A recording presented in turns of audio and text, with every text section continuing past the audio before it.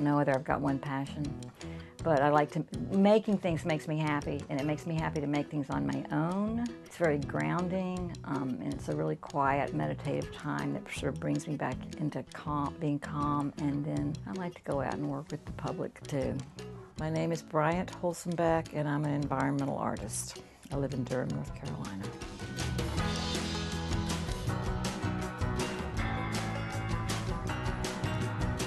People love these pieces. They want to touch them.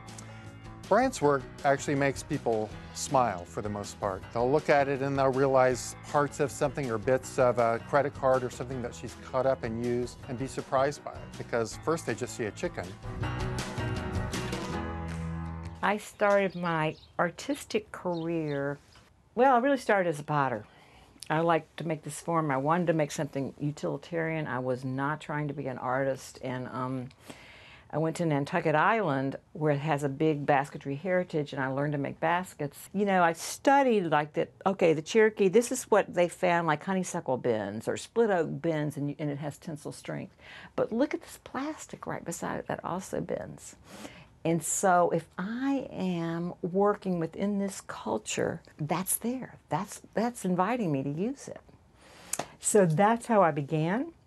And I had a lot of judgment. People said, no, that's wrong. Baskets are not made out of that. I thought, well, when's a plastic bag not a basket? When's a grocery cart not a basket? You know, we have new baskets in our world. Somehow in there, I started weaving on mattress springs, like three-dimensional paintings, all with junk. And people started filling my porch with stuff. When I started making sculpture out of, I was using window blinds and all sorts of other found objects, I just couldn't work fast enough for all the stuff people wanted me to not throw away and for me to keep.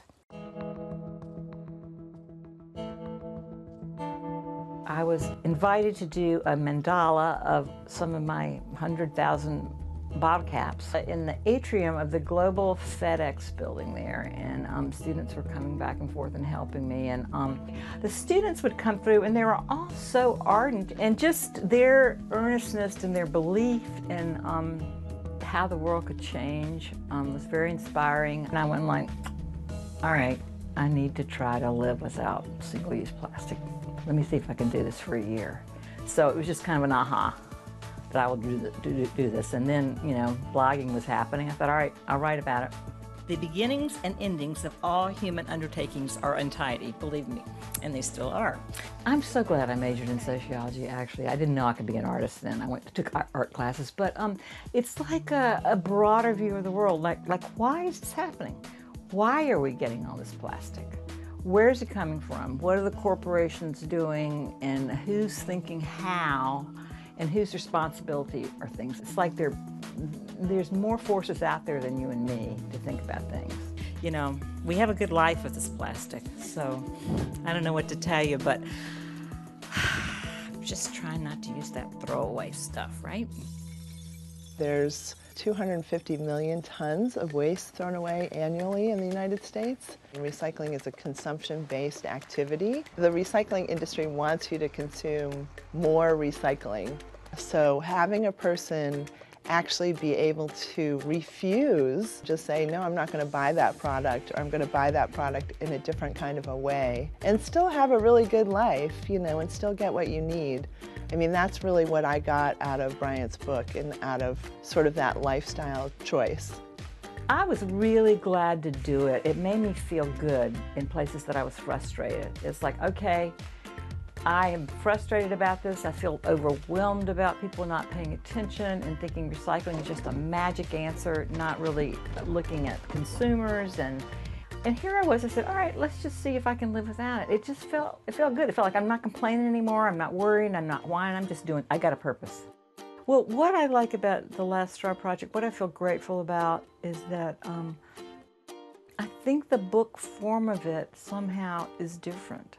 I really was glad to do it, and I'm glad to do most of it now, but I'm relieved to not have to be perfect. I think Bryant is a really exciting artist for right now because all of us are struggling with the use of resources, and Bryant is repurposing things that might get thrown away, and she's creating something really beautiful and unique. That's an incredible message for our times. My wife and I We've known Bryant for probably at least 20 years and began collecting a few of her 1 or 2 things every couple of years. We kept on supporting her and filling our house with these great animals, you know, that have all sorts of whimsical, artistic, mysterious elements to them. This is like a raccoon without its fur or ears, and it looks like it's got a lopsided mouth. But the good news is it has to be about. It doesn't have to be exact, you know?